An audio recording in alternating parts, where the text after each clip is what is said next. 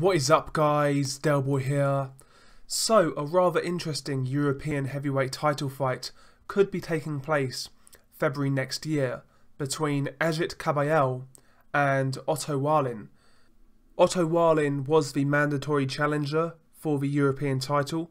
Purse bids were called, but it looks like both parties have reached an agreement, and it looks like the fight will take place in February next year in Germany.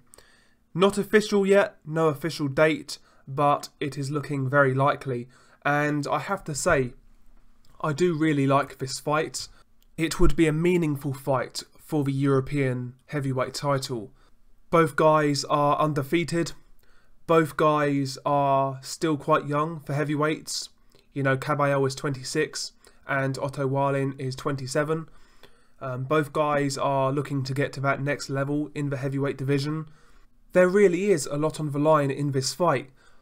I think if it happened, it would be a very hard fight to call. Both guys are quite technical for heavyweights. We saw Kabayel box a really crafty fight against Chisora. He outboxed Chisora for the most part. He proved his skills that night. Also, Kabayel, you know, he's beaten guys like Christian Lewandowski, who was an undefeated prospect at the time. He beat Herve Habu, who is a Belgian sort of European level fighter. In these fights, Kabayel proved he could box a bit. You know, he could move, quite well schooled, a good understanding of keeping distance. Kabayel is a good solid boxer, and it has been a shame he's not really managed to push on from that Chisora win, because he beat Chisora quite comfortably, in my opinion, and Chisora went on to be the co-main event on a pay-per-view show, and then he went on to, well, as we know, he's headlining a pay-per-view against Dillian Whyte. So, you know, it goes to show how boxing works. Unfortunately, Kabayel hasn't really had the opportunities since that fight, but this fight would be an opportunity, so I hope he gets it.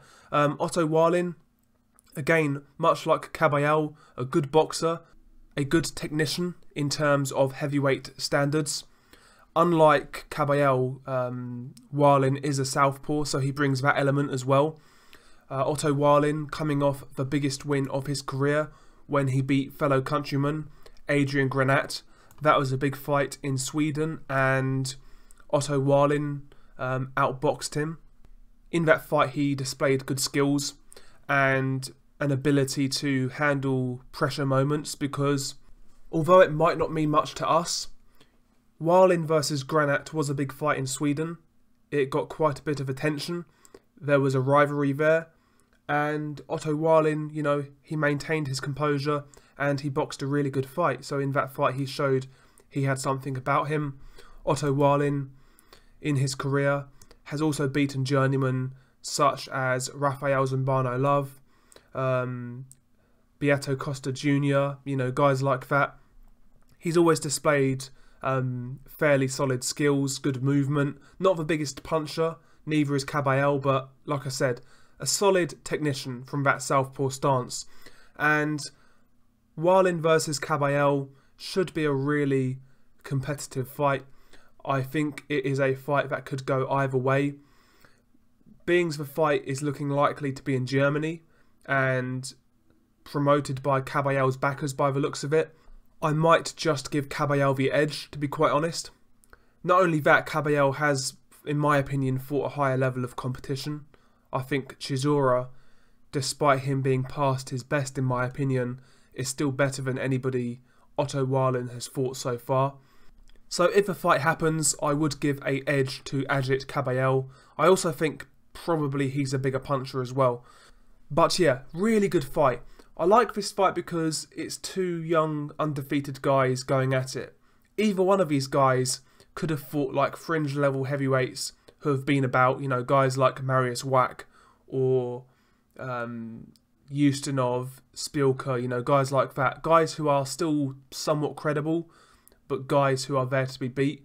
They could have easily fought guys like that, but, you know, if they fight each other, that's a really good look, and it's a fight I would get behind. So, share your thoughts below on this potential fight. How would you see it playing out? Peace.